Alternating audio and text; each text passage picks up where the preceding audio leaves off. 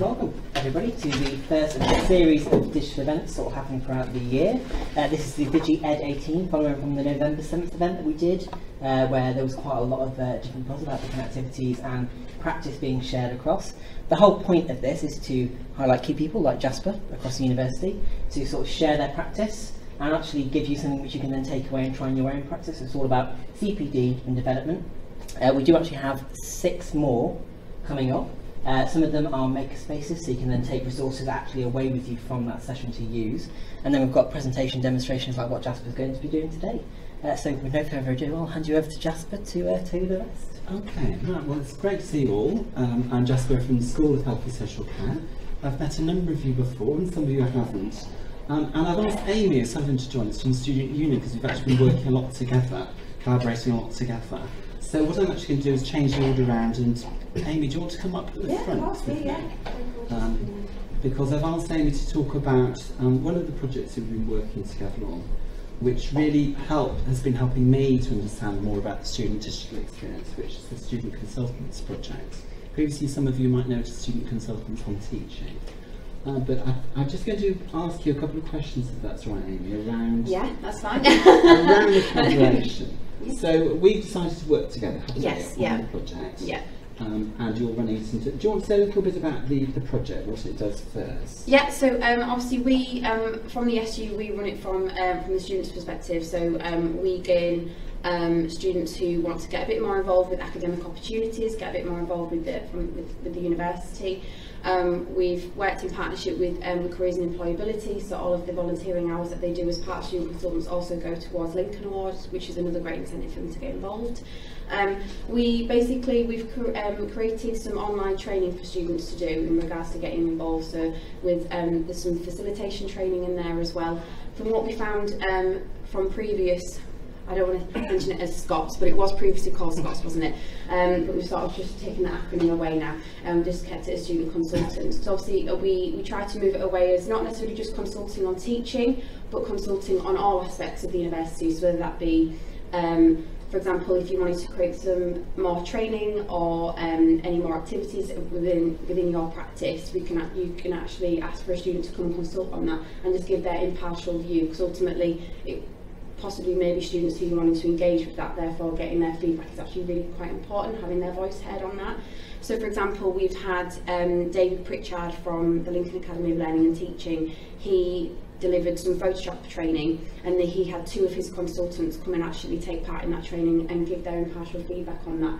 Then hopefully he can then take that student voice on board and deliver that further into more students across the university. Just a little bit of an example there. So it doesn't necessarily have to be, because I know it can sound a little bit daunting in regards to having a consultant and coming into lectures and things like that. So we've tried to make it a bit more of a wider prospect rather than just on teaching, so other aspects of it, whether it be training, online, digital, so all different aspects of that, because we don't want to be too necessarily, because obviously we want to engage as many staff as possible to have take part in consultancy, because from our perspective we have trained up those students, so we're just asking from a staff perspective now whether you'd like some impartial feedback on any aspects of your learning or teaching, that we can actually supply those consultants for you. I feel like I've absolutely just word vomited, so I'm very sorry. Is that sort of, has that even answered your question, Jasper? I'm very sorry about that. So student digital experience is something I've worked with student consultants to look at the flipped classroom and work with students around the design of the online environment around the flipped classroom, and then brought the students into the classroom to demonstrate digital tools and approaches, and taken that to JIS conference a couple of years ago with students. I've done many more projects since then, so it is really powerful. We've flipped the training for student engagement as well. That's been another sort of adaptation of the approach. And we're going to do a conference paper together soon. Yes, yeah. That's student engagement partnership. Yes. So one last question then, around in terms of collaboration. So what do you think are needed for collaboration across institutions, if I can call them like that? Communication is key from my perspective, and I think that's one of the key reasons why our partnership is strengthened in regards to your enthusiasm for actually wanting to get involved and getting more members of staff involved. I think communication has definitely been a key part of our partnership and our collaborative process into how this has come on further than Scots as what it was. So for me, communication has been key, and also accessibility. So again, obviously you mentioned about the digital side of it. We actually took on the students' feedback in regards to how they wanted to take part in this training, and I believe it was it a couple of hours of training that you delivered? Yes. We changed the training, we changed the governance arrangements, all sorts of things, which we wouldn't normally do with student union. And I can say, can't I really? Wouldn't normally go that far to do that, but I think that we've taken the collaboration quite a long way. Yeah. No, so we've actually taken on board that the students' feedback in regards to making it more accessible for them, ultimately hopefully enticing them to be a bit more involved. So they actually take part in some online training, which is should only take about 20 to 25 minutes of their time with the short quiz at the end. And then they also then have that extra training with yourself before they actually take part in a consultancy. So they've got that face-to-face contact as well. So they've got that added support from the SU and from Jasper as well. Lovely. Thanks for I really hope that answers your question. So if you are interested in all, I'm just going to leave these at the front desk if that's okay. If you are interested in all in the programme, my email address is on there as well, so feel free to drop me any questions, because we have actually a huge bank of students who are wanting to get involved and who are all trained up and ready to go. So if yourselves or if you know a member of staff who'd like to be involved, feel free to let me know. Okay, Great, thank you, Jasper. It's lovely to meet you all. Thank you. Okay, right. Well, so my name is Jasper Shotts. I'm Principal Lecturer, and I'm here to talk to you about collaboration in the flipped classroom. This is my collaboration with the digital education team, whom I've worked with a lot over the last few years. And what I want to do is to really think about how we might use digital tools to make pedagogy more transparent in the flipped classroom. So I've put, there's a little word cloud summary of some of the tools that are going to be featured one way or another in this presentation below there. But I've picked out 5 different features for you to see what you think. First, a little bit of background about me. I'm Principal Lecturer in the School of Health and Social Care. I'm currently working towards Principal Fellowship, Higher Education Academy, so I've put a couple of references to the framework in places. And I'm working with the Student Engagement Partnership, a national steering group, and with JISC, both as an expert panel member and also as a member of the co-design team. I'm currently working with the Student Digital Tracker, and I'm really pleased that our institution is working with Digital Leadership Programme at the moment, thanks to Andy Beggan here, to help take our digital leads further forward with us, because we all, of course, need to work with the technology as technology is changing very fast. But there's some really exciting things that are coming out of JISC, masses of wisdom across the sector, and I've tried to distill some of that into this presentation. But if it gets lost in translation, what I'm going to do is ask Digital Education if I can put up a blog site and put a lot more documents into it, because there's some really good things within it. What is the flipped classroom? Well, I would favour the definition of EduCourse, which is a pedagogical module where the typical lecture and elements of the course are reversed. Or in other words, you're getting students to do a lot more online before class. And during class, what you can usually do is to shrink or remove completely the main lecture, and followed by the seminar kind of format, and use other forms of group work and collaborative inquiry with students, and usually generate much more active learning forms as you do that. Often working with real case scenarios, quite often getting students to create, develop, shape those case scenarios, sometimes getting students to work across different year groups or even across different disciplines to do that in more exciting ways. My pedagogy is very much a participatory pedagogy, which is why I'm going to talk, hopefully not too long, about creating films to use in teaching, because I find that mode for collaboration and communication very powerful and very useful.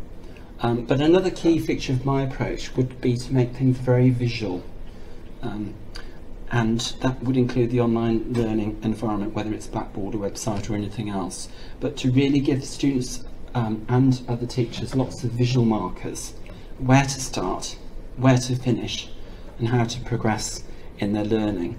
and particularly how to connect what they might be doing online with what they do in class. And I'm going to demonstrate to you one or two digital tools that help students and teachers connect online learner behaviour, which you might not know much about, with what we might see in the classroom a little bit more. What I'm interested in is developing that design of for learning online and in class. It's a blended learning design, and it does involve quite a lot of co-production. Tends to involve teachers working together, so team teaching.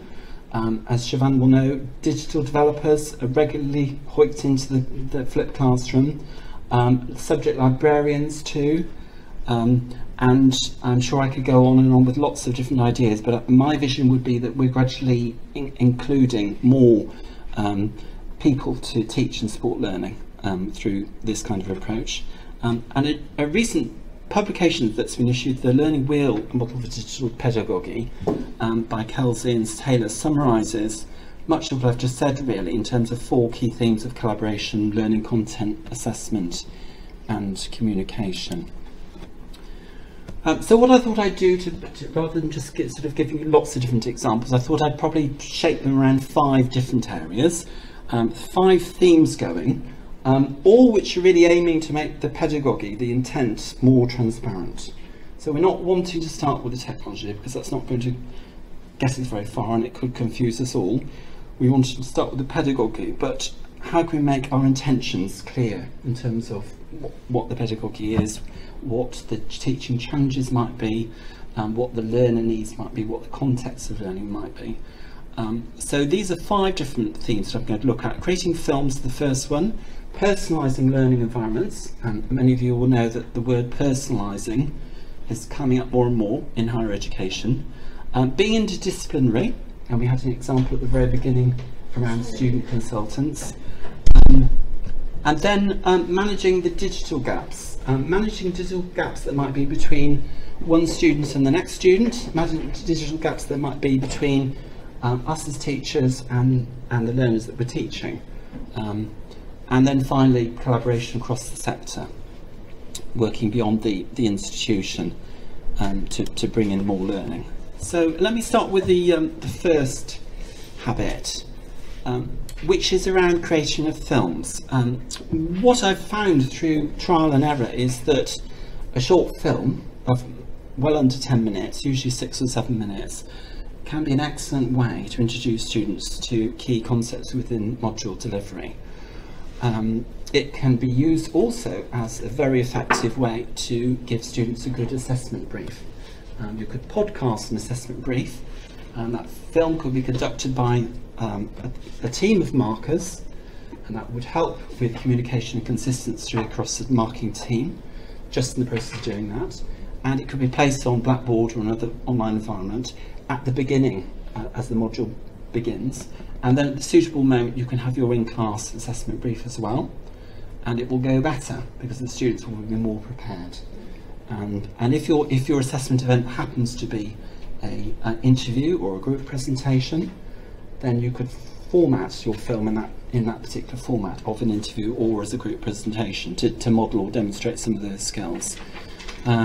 Second thing about films, creating a short film, would be to make sure that where it's embedded in the Blackboard environment is the right place, and that it sits alongside the other assessment materials. So with staff in my school, I would usually say to them, please don't put your assessment podcast in the wrong place on Blackboard and have assessment advice somewhere else. Put it together in one place so that students can see the context for the assessment event. It might be more than one assessment event per module anyway.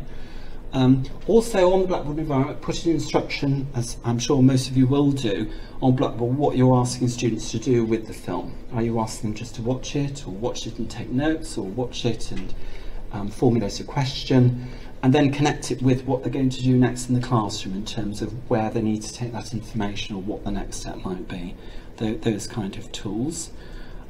Google Form is a form that I've used many times now. For student engagement training, and where it works as effectively as in the classroom situation. Google Form can be used as a revision tool. If you're getting students ready for an in-class test, you can design your Google Form as an in-class test. If it's going to be multiple choice, you can have some multiple choice. If it's going to be free flow, you can have some free flow. But you can get the students to do that online, either in class or before class, and then Google Form will collate the results for you, as I'll show you in a minute. There's lots of different film formats that I've used in teaching, sometimes interviewing staff, heads of schools, external speakers, conference presenters, students, recent alumni, practitioners. Sometimes I ask students to do it as a talking head to camera, talking to other students, and that works particularly well when you're talking about international students, maybe sharing experience with new international students that might be coming through on a programme. But there are many, many different ways to think about this. I've used Panopto to do some of this, sometimes use my own film equipment to do that. There's different ways. But as Bergman and Sams point out, maybe I shouldn't go on too long about creating short films to use in teaching, because videos, they argue, should be used as the entry point for flipped learning, not the be-all and end-all, not the most important point. So it could certainly frame some of the teaching, but it doesn't necessarily need to encapsulate a huge amount of it. And secondly, of course, if you keep your film to 10 minutes, you might find yourself making more than one film, and then you might think about how you put those in the sequence and how that relates to the learning outcomes, the different skills, values, competences that you might be wanting to develop, or areas of professional development that might be relevant to what you're teaching. So I will quite often, on a module delivery, have 3 or 4 or more films populating a Blackboard site. Second habit would be a habit around personalising. I tried originally on a slide to pack in loads of information onto the slide, and I took it all out again and just put it onto a bit of a diagram, which starts at the top really with communicating the competence that's expected. Because when I meet with the other digital leads across the sector in further and higher education, what we're frequently talking about is how to gather, do surveys and to gather student digital experience, but to do so in ways where students are more informed about what we're requiring of them. It's no good asking students how digitally confident they might feel or be unless we've given them some context and some information about the competencies that we would expect for their level of study, and within the particular discipline area. So of course, area of computer science might look rather different from my own in health and social care. So there's something about the expectations that needs to be communicated at the same time as information is gathered from students, and that would really be starting the journey. But the second stage of the journey would be really something around tailoring the online surveys. So we have a lot of surveys running, so you probably don't want to do more surveys. So how could I persuade you as teachers to do even more surveys with students? Well, the thing I would say is a tailored online survey that you do in your classroom is going to help you to understand the learner group in front of you that much better than you. And I did one recently with a group of 65 students, and the learning styles were completely different from what the programme leader had expected, and she'd interviewed all of them 2 months previously. But the digital survey gave very interesting, very different kind of information, and it helps you to build up a learner group profile. Because bear in mind, for those of us that have maybe taught the same module and programme for many years, student groups coming through are going to change every year, aren't they? So the digital survey can be something that you might spend 5 or 10 minutes, but that might be a really useful thing to do. The third point down is the point of doing tailored online surveys in class with students. Online survey that's done in class would of course yield different information from that done online elsewhere. If you do it in class, what I would do is I would be observing and noting the student digital behaviours while it was all going on. So you'll see a range of students' speeds of access to Blackboard, getting through the survey. Students will ask you questions as they're doing it, and it tends to generate a lot more information to give you an idea of the range of digital agility that you might have within a group. Through that session, through individual emails, through other classroom activities, through tutorials, questions that get generated from the same learner group can be collated. And I quite often use a Q&A approach on Blackboard to pull together some of the queries that come up. And that again sort of makes it much easier to work more consistently around digital capability with other teaching staff, I find. Another element of personalising learning environments for me would be how we could increase learner self-efficacy. So it's really, I suppose, thinking about how you build up your activities, your online activities you're asking students to do, so that they're becoming more confident in what they're doing. Perhaps you're informing them as you're doing that as well. And then the next step around personalising would be really noting which students are excelling and the strategies that work really well in the flipped classroom. And I did this last year. I worked with a group of students, and students that got particularly good, strong outcomes in the flipped classroom, over 70% in assessment tasks. I went back to them all to talk to them about their experience and their strategies, and then I shared it with a group the following year. And that was quite revealing. Some of it was very obvious, would be very obvious to you in terms of students taking part in all the activities. Other things were a bit less obvious in terms of students in the flipped classroom really need to understand the relationship between what you're asked to do online with what they're asked to do in class and how it contributes to the assessment task. So if you align those three elements up really well, really transparently, students say that they will find it easier to succeed. So that's led me to increase the amount of visual markers I place in it. And successful strategies can be shared by students at the end of delivery as well. So last week we had a group of students, nursing students, that were doing clinical supervision. And for the first time we brought them back in of placement into the classroom to do some group supervision. And then I interviewed a group of them and filmed it and got them to reflect on, you know, how the experience went for them. And then that film can be shared with the first year students coming through to tell them about what clinical supervision is all about. So it's really sort of the peer learning that can be flowed through that. So those are a few ways to do it. I mean, through the JISC expert panel group, what we're trying to do with the Student Digital Tracker project, which is gathering student digital experience at the moment, is really giving students more ways to answer the question, how well am I doing?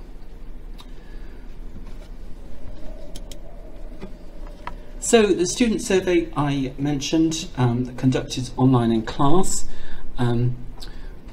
was with a group of new health and social care students at the beginning of the first term, and it's really just to give them the experience of some new teaching methods and to see what their experience of it was.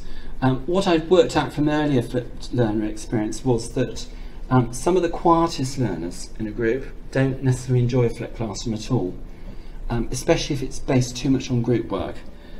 It can be, a lot of the literature talks about group work as the main mechanism. So with this teacher group I adjusted the style a bit, and I used interactive posters that students could work with either in groups or individually, one-to-one, to add comments, so that we could get around that, and that did seem to help. What I discovered through that group was that we had a large proportion of physical learners in the group, unbeknownst to me. So I made, as part of the activity, I copied an exercise we did at a GIST conference of showcase presentations, which would be, rather than giving a presentation to 100 people, you give it 10 times to 10 people, and you keep moving people around, 10 different presentations. And I used that approach here, and it worked really well. And the physical movement got much better levels of engagement from students than keeping them all in one physical space. Another collaborative tool I've used, and this was a very basic use of the Padlet, which is saying to Daniel, obviously Padlet's now transformed beyond all recognition, because I don't know about you, but I've just done some tutoring training recently where Padlet was used by Ben Edwards very dynamically, in a very layered, structured kind of way, taking us through a sequence of tasks where we reported back and shared information to each stage. So this was just a really basic effort, But I think I'm probably going to use Padlet to embed some learning objects around this presentation for you if you're interested, because Padlet's changed beyond all recognition now, so you can embed films and all sorts of other good stuff, and in a really interesting visual sequence. So that's another way. But it does, again, like the Google form, it allows for a lot more democracy in learning. So some of your quieter learners can input to Padlet or Mentimeters or Google Forms or Poll Everywhere, whatever you're using, and will do so more fluently and easily than when they're having to own their comments in other ways. Another digital tool which I particularly enjoy as well, again, for me, has got that sort of democratic, participatory feel to it, is the word clouds. And many times I'll interrupt a session and just gather feedback from groups and then throw it back out as a word cloud for everyone to look at. And what's rather nice about the word cloud is, of course, the number of people that come up with a similar word will make that word bigger on the presentation. So when I ask students around the potential benefits of the flipped classroom for them, the words consolidating learning, information being more accessible, sort of stood out really from all the other ones, and has sort of helped me, guide me really with some of the blended learning designs I've used since then. But another use of word cloud is that you can do an activity with the students at the beginning and at the end of module delivery, and then compare the results in between. Or if, like me, you're teaching in social science and you're working with lots of international groups of students around common issues such as, let's say, children's disability, I've conducted an interview with a parent with a child with a disability, and then got the students to reflect on the skills and values required. One group, and I've done it again with a completely different group, and I've got the groups to compare the results and look for similarities and differences. So again, it's a very visual way of summarising some key things, but it can be useful for bringing that back. So enough about habit 2. Habit 3, and this is really my passion, which is why I wanted Amy to come at the beginning, which is really being interdisciplinary. And a lot of the literature around digital education and those occasions where the digital is enhancing the teaching and learning, it's often because it's forging collaboration beyond the discipline.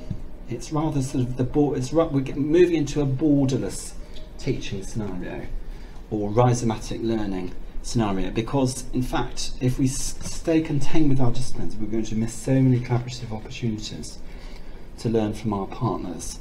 And naturally across the university we do this a lot, don't we? We talk to each other and we share practice, and of course the digital tools can really accelerate some of these processes. And whether that's collaborating with other staff in other disciplines or whether it's collaborating with students across other disciplines.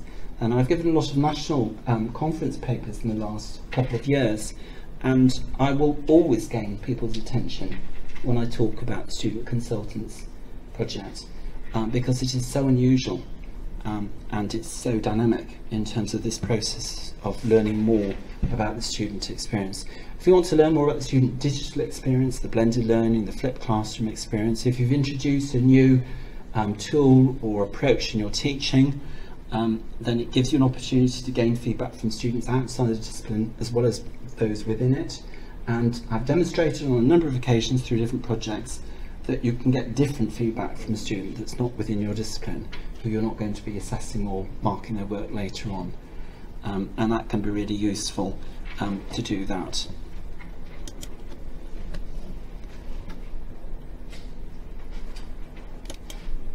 So habit 4, the digital gap. How capable and how competent are we as teachers to deliver against the flipped learner expectations that we might have before us? I said at the beginning it was really important to give students information about what we expect of students, but I suppose that's a two-way street, isn't it? What do students expect of us digitally? Are we as ready for what they're wanting? And with the Student Digital Tracker project, which started the pilot last year and has now rolled out, I think we've got up to 19,000 completed entries at this point in time, and there's a couple more months to go, so it's going to be gather a lot of summative data to demonstrate student digital experience, and also to demonstrate what's going on within institutions in terms of teaching practice and organisational capability as well. And what we can already see from the original tracker project is that there's quite a gap between the abilities of teachers and learners in many different places, and as you all know, lots of digital gaps across disciplines as well within schools and colleges. So whenever we're collaborating with our colleagues, we might at any point hit some of these digital gaps and need to think about how we manage that. So I suppose in this next slide, in terms of building digital capability, we've got some tools, infrastructure and systems already in place to help us understand more about the student digital experience through things such as the get set data that we get students to do to give us information about new students starting. We get it through the NSS, we get it through the PTS, but we've also got other projects, and I think James has got one running at the very moment, hasn't he, or it's just about to finish, which is looking at how students like to access information online about the university and about the studies, all things related to their academic experience. So that's going to give us more, no doubt. I'm sure if we asked, Andy could give us a lot more examples as well about what's going on to gather the student digital experience. But on the staff side, again, we've got some data there as well, in terms of we've been using the GIST digital capability framework and the discovery tool to gather some information about staff digital capability. And we've got Blackboard standards, but I'm sure we've got many other opportunities that will come through the digital leadership programme to think more about staff digital readiness. Because as the technologies develop, there are lots of opportunities here, but we might need to do a lot more. And then finally, the last habit I want to explore with you, which is really around, which is what I'm doing at the moment around my application for Principal Fellowship, is really collaboration beyond the institution, and a few ideas of why it can really benefit digital practice and digital leadership. What I've been doing in the last few years is working with other institutions, Sheffield University, around student engagement and student development, and we've been using a lot of digital tools to connect, because helping Sheffield to write their policies and look at different aspects of practice can be done very easy on a Google Doc, where 10 or 20 or 30 different staff could contribute to the document.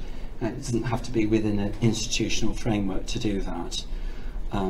We don't have many opportunities to meet up face to face, but we'll do that through conferences. So I've recruited some colleagues from another university, a previous conference delivery, and then we're going back to do a joint paper at a subsequent one, then we're running a project in between. So there's a lot of learning there, because I can learn from the way that they're using the digital tools and their different learning platforms from our own to do that. So that's really useful. The other real advantage, the other real gain of working beyond one's institution is really just learning, obviously, from other institutions and places. So a lot of the work I've been doing with Jessica as a student expert panel member has been to bring back some of the tools and methods that they've been using into my own teaching and staff development as well. And I'm going to write a few examples of that and put them up on the blog site later in case anybody's interested. And for Principal Fellowship, the level that I'm looking at, strategic leadership examples is really important. So it's really useful to have some opportunities to demonstrate impact beyond one's own institution in these kind of ways, as well as what can be learned from it. So going back to the GIST showcase, that idea of breaking down the delivery rather than presenting or lecturing to a large group, thinking about giving information to student groups in a different way. This is an activity which I adapted from the GIST showcase presentation, round the room activity. And I've got some handouts here if anybody would like one, just to write up the model to see how it applies. So what you can do with it is, with a large group of students, you could split them into 5 smaller groups and then get them each working on an activity. The activity could be on the poster, the information, the case scenario, the suggestion of what students need to do. The activity could be on a table, doesn't really matter. You could do it in any which way, but the basic is to reduce the number of students that are on the group, and then that could be run as a collaborative exercise. So it could be a student-led activity, or you could have staff post the different activities or the sum of the activities. And then what you do is you give them an activity to do within 6 minutes, and then get everybody to move clockwise one activity every 6 minutes. And then you can do that until all the activities are completed. What I would do with that kind of format is I might have 4 activities that relate to the learning outcomes, the module content that I want to deliver. And then the 5th activity might be information I want to get from the student group. So on this, the last time I did this activity, I got the students to do a learning style activity.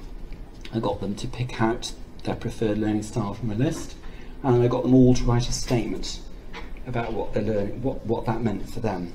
And that gave some really interesting and valuable data then as well. So I would call that a dovetailing, really. So once you've got the students engaged in meaningful learning, you can add something else to it. Or you could do a student digital survey, or you could do other student engagement exercise, what you might want to do. But that's proved to be very successful. I've done it as well at student conferences as well. I flipped the conference and given the information and got the students to contribute posters and films for a conference. And then we've done the roundtable activity in the conference as well, and we've got students to facilitate each of the activities. Or if you wanted to be really ambitious, you could get Year 2 students to facilitate it with Year 1s as well. So there's many different ways to try that. Another aspect of the collaboration, the digital collaboration, would be around the scholarly practice, and thinking about ways of connecting and reaching those wider audiences, and having gone to the trouble of collecting together some of my better practice around student engagement and put it on the blog site. I was really pleased to see within a very short space of time it had got over 3,500 hits, which isn't something I'm used to experiencing when you share practice to get. So the using the LALT website has been an effective way of disseminating and sharing for me practice with colleagues beyond the university as well as those within it. Similar things happened to me as well with using the writing blog articles, the HEA as well, in terms of sort of getting the message out there further. And these are incredibly useful tools for those of us that want to develop practice and work towards senior and principal fellowship. But they also do make the pedagogy that much more transparent as well. So rather than me giving this presentation and then going away again, it can be more sequential than that, rather like the blended learning environments I was talking on later on. You can give a presentation and then there could be follow-up resources that could surround that. So thematically, that becomes much more of a sort of clustered entity. And there are some references at the end. And there I shall stop.